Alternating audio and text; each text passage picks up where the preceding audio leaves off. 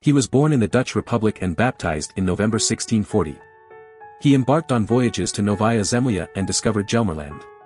He joined the Dutch East India Company and led an expedition in search of a lost VOC capital ship. His name is Willem de Vlamingh.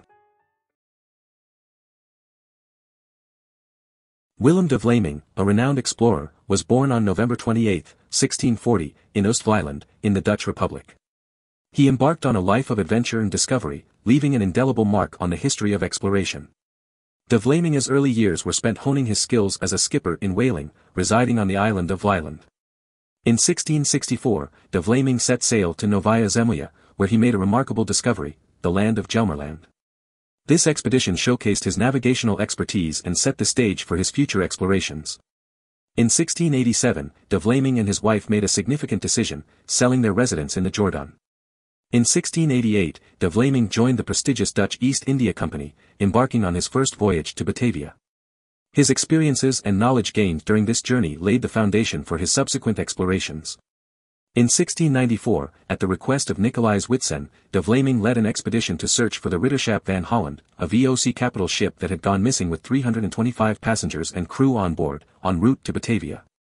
The VOC officials believed that the ship may have run aground on the western coast of Australia.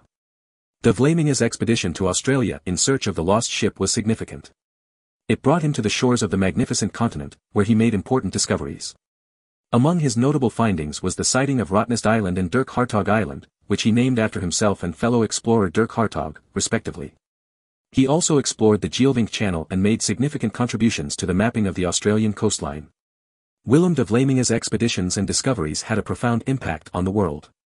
His exploration of the western coast of Australia added to the growing body of knowledge about the continent and its geographical features.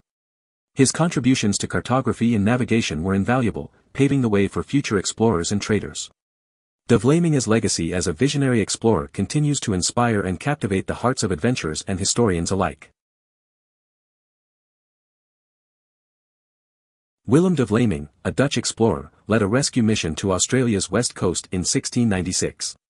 Commanding 3 ships, the expedition set sail from Texel, Dutch Republic, on May 3. After stopping at Tristan da Cunha and Cape of Good Hope, they sailed towards the Dutch East Indies. Despite searching Al St. Paul and Al Amsterdam, no wreckage or survivors were found. On December 29, 1696, de Vlamingh's party landed on Rottnest Island, which he described as a paradise. They then ventured up the Swan River, becoming the first Europeans to do so and observing black swans. On February 4, 1697, de Vlamingh landed at Dirk Hartog Island, replacing a pewter plate left by Dirk Hartog in 1616.